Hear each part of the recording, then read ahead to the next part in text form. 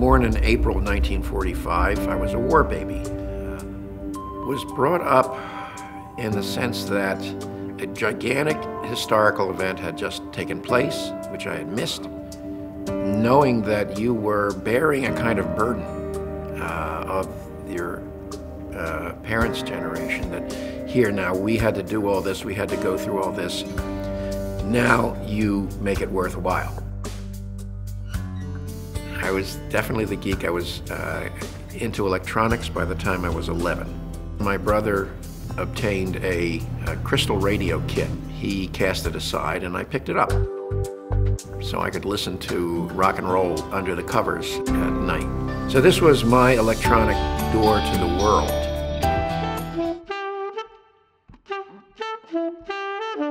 I had been reading a book about the beatnik scene in San Francisco, a book called The True Bohemian. It was clear that the University of California at Berkeley was a major center of this sort of intellectual ferment.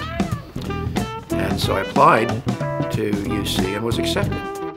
When I got there in 1963, Berkeley was a huge place. My first view of the Sproul Plaza with the sea of humanity moving through it at class break, I just wanted to find out who I was, which is not an unreasonable thing to do at that age. There's a time when the operation of the machine becomes so odious, makes you so sick at heart, that you can't take part. You can't even passively I made the decision, okay, I'm not going to keep my nose clean. I'm going to get involved in this. And I'm going to see what I can do with my technological skills, because that's what I had.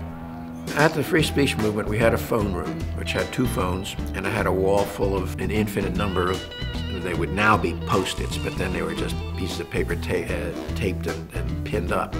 So they were making connections between people. That was the seed of community memory. That was the seed of social media for me. By 1970, I realized that the technology that was needed to provide this kind of social media was networks of computers. Then I remember straightening up and saying, but where am I going to get a computer? There was an organization with the aim of bringing computer power to the people.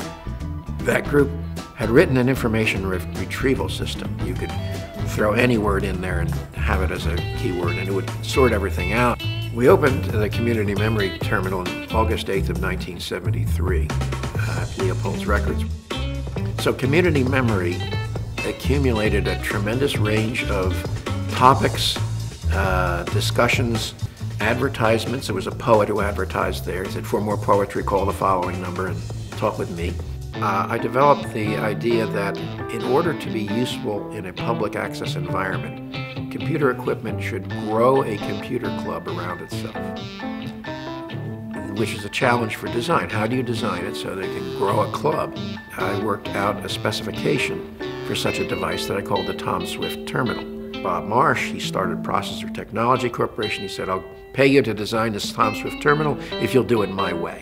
And that became the VDM1 display, and that begat the Sol 20, because immediately after getting that finished, he said, now I want you to do a computer around that display. It's the architecture that is pretty much the standard today. I found myself in another revolution, the personal computer revolution. And then all of a sudden the Altair came out, and everything changed. The first Altair had hit town, then it wound up in the garage of Gordon French with 30 people standing around looking at it. I proposed that we each tell what it was that we wanted to do, what brought us there, what resources we had, what resources we needed. Fred Moore took notes.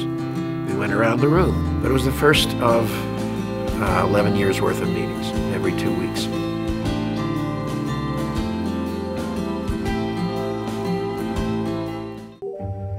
If you know Adam Osborne, he was like a Gilbert and Sullivan character, and with a British accent that made everybody feel that he was smarter than they were. He called me over and said, Lee, I've been wanting to talk to you. I want to do a hardware company and really do things right. And then he said, I know what we're going to do. And he sketched out the Osborne computer. Adam's real innovation in that regard was bundling the software and insisting upon a place where it could physically reside in the computer case. So when you closed up that case, you knew that A, it was waterproof, B, everything you needed was in there. And we've got to make a society that will last, that is sustainable as a society, not just one that turns in fast returns and then crumbles.